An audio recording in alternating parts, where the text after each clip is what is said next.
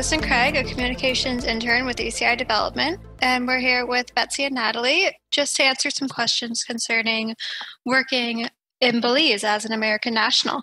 We've had quite a few questions about that, so ladies, how about you introduce yourselves for us?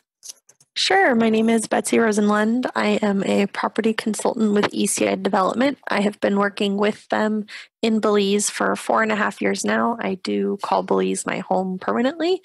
And yeah, look forward to answering some questions. Hey, everybody. I'm Natalie Schultz, and I'm also a property consultant for ECI Development down here in Belize. I've been living on the island for about 4 years now and been coming down here for about 8 or 9. Perfect. So starting with you, Betsy, what made Belize come on your radar as a potential workplace or home? Yeah, so I had never actually been to Belize, but I had done quite a bit of traveling in neighboring countries of Nicaragua, Guatemala, El Salvador. And so when a job opportunity came up to come to Belize, I immediately jumped at it. I was excited. I love the region. I love the people, the climate, the weather, the food. So this was a really exciting opportunity that I couldn't say no to. And what about you, Natalie?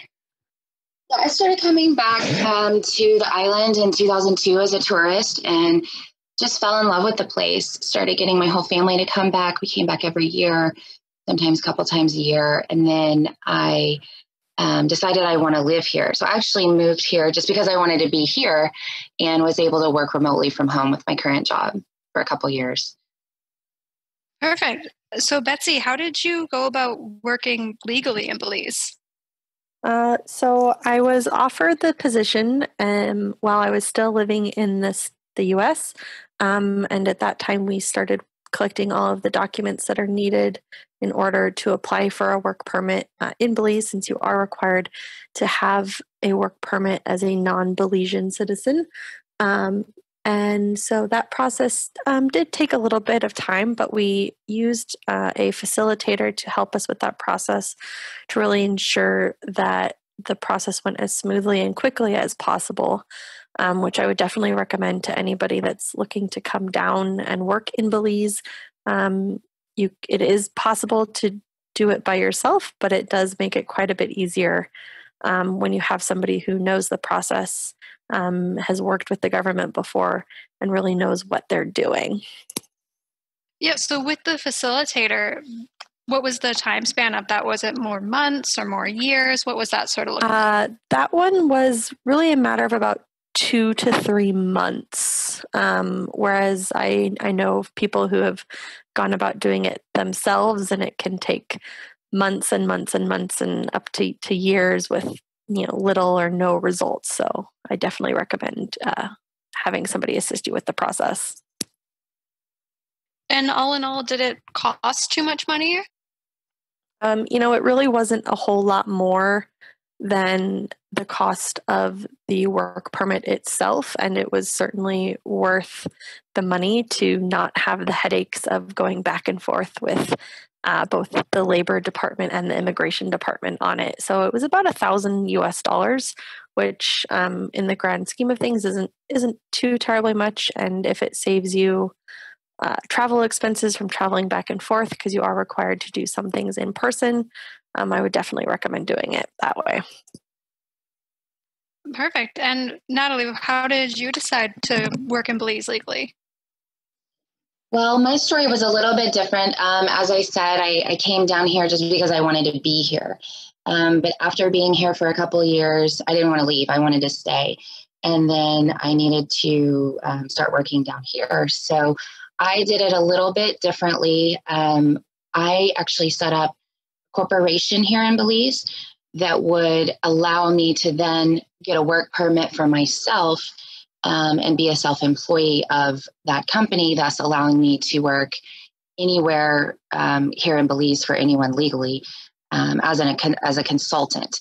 I did that because Belize, they're very protective of their population and the jobs that they'll just hand out. So it can be a little daunting getting a job here, but in that way, I was covered and I could work remotely, or I could work in a restaurant, or I could do property management, or anything like that.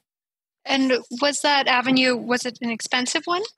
No, it really wasn't. I mean, I did the same thing like Betsy. I had someone helping me along the way that was very well connected within the government, and she could get things pushed through. And, she's an accountant here, so her fees really were nominal. They weren't that much more than, the actual fees, like Betsy said. She just charged, her normal rate, and it was very well worth that money. And we'll start with Betsy. If you could go about doing this process again, would you choose the same process you went through? Absolutely, 100%. I know far too many people who have tried to do it on their own, and they either end up just giving up and leaving, or they find themselves spending twice as much money as they would have if they had just had somebody assist them in the first place. And Natalie, would you? Absolutely. I completely agree. I honestly don't think you could get it done on your own. I think you really do need someone helping you along the way. And I would do the same process all over again. How was the process of moving your guys' lives from the US to Belize? Mine happened pretty quick. Once I finally was approved to come down to Belize with my work permit, I put everything I owned in storage in the US and packed two suitcases, and came down to Belize, and have been there for 5 years, almost 5 years now. And I've, certainly, there's still things that I wish I had in Belize, but you really learn what you can live with and without when you're living on a small island in the Caribbean. And you, Natalie? Mine was a little bit different because I kind of came down here for a month, not knowing if I was going to stay longer, the situation, because I was working remotely. So I tested it out for a month, and then I just sort of stayed. So I would go back and forth for holidays and things, and then just bring down, a couple suitcases of things at a time. And most of the places down here you're going to find to rent are fully furnished. So I didn't really need to worry about household items or anything like that. So it was relatively easy to bring what I need down here. Perfect. It's great that you guys had relatively easy experiences coming down to Belize, and it worked within your lifestyle. And so with being in Belize and working down here, what has been your favorite thing about it? I definitely love the people, both the local Belizeans as well as other foreigners that make their home in Belize. It's a really great group of people, very welcoming.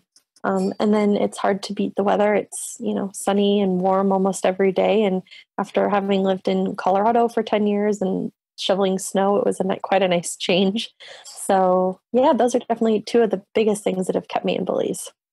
And what about you, Natalie?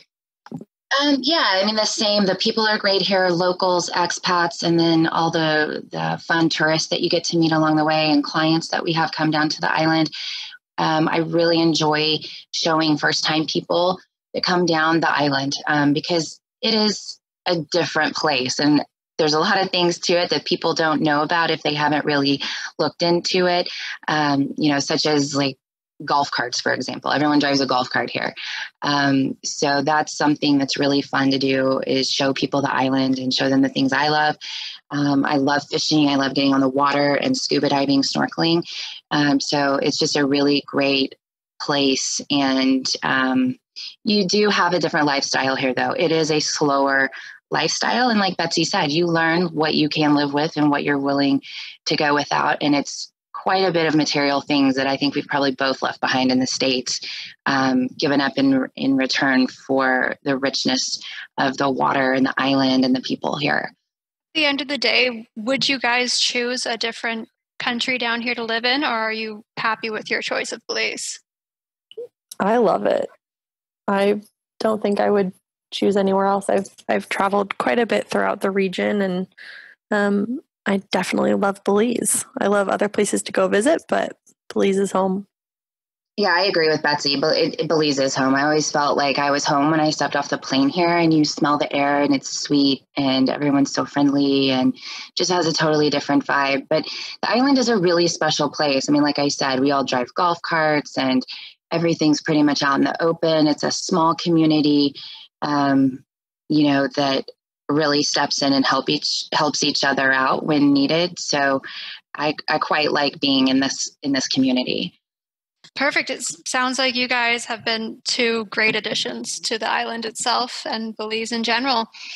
It's been great talking to you guys today, and have a great one. Thank you so much. Madison, thanks everyone.